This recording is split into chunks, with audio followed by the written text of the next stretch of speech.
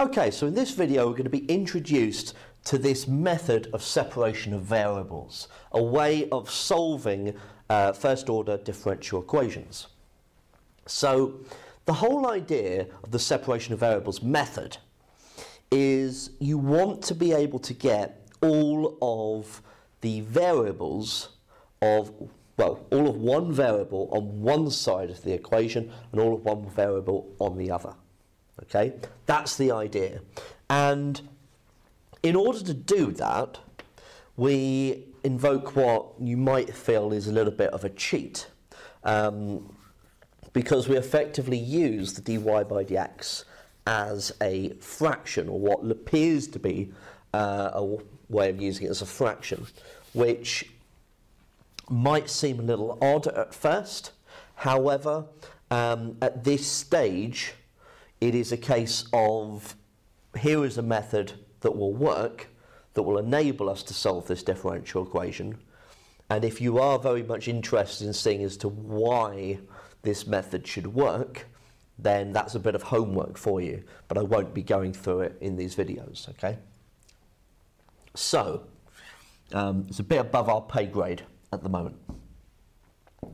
So what we do is we look at this derivative here, okay, and the dy is going to stay where it is. The top of this fraction is going to stay where it is. The denominator gets multiplied over to the other side, okay? So what I'm going to do is I'm going to move all the y's onto the left-hand side and all the x's onto the right-hand side.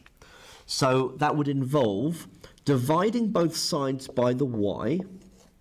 The dy stays where it is, and I multiply both sides by the dx, and so it joins the x that's already on the right-hand side.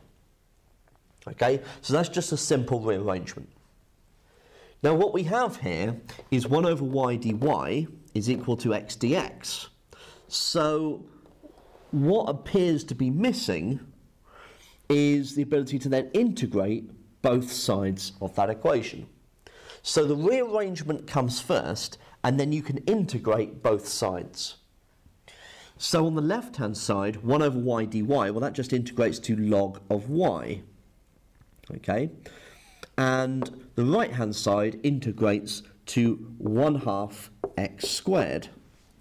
Now you might then be thinking, right, well, what about a constant of integration? Surely I would get a constant of integration here and a constant of integration here, so I'll call it C1 and C2.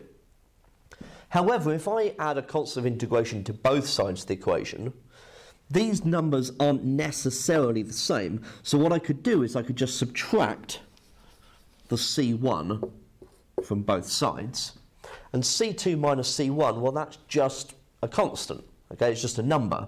So there's no reason why I can't just put the constant of integration on the right-hand side and not worry about putting it on the left.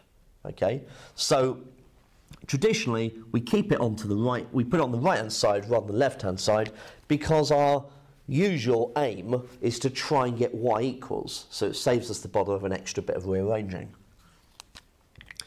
Right, then we can solve this by going to y equals, okay? So I can e both sides, so I'll e to the 1/2 x squared plus c, okay? E to the whole of that right-hand side. Now, sometimes what we like to do is to be able to simplify this down. Rather than having this plus c in the index,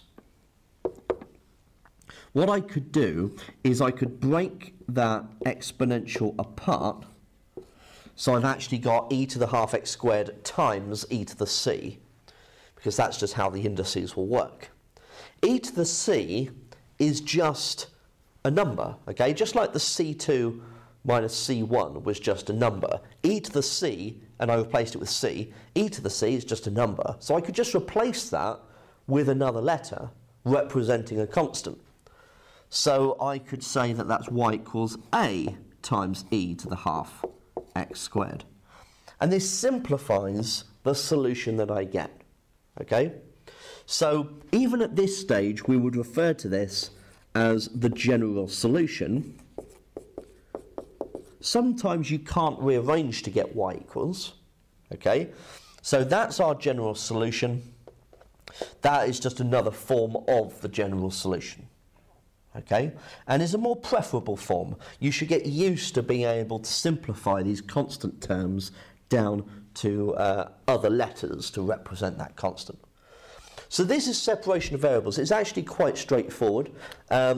Rearrange first, get all of the y's on the left-hand side, all the x's on the right, then integrate, and then it is all about simplifying the general solution that you get.